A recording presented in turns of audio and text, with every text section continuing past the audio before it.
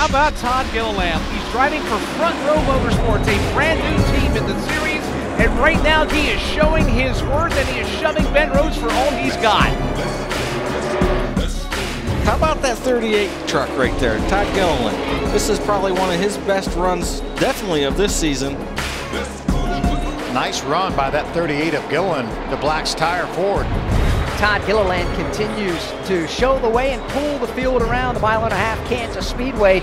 It's ever since Todd Gilliland has been paired with new crew chief Chris Lawson, they've had one of the fastest trucks in the series, but he is earning his playoff spot tonight.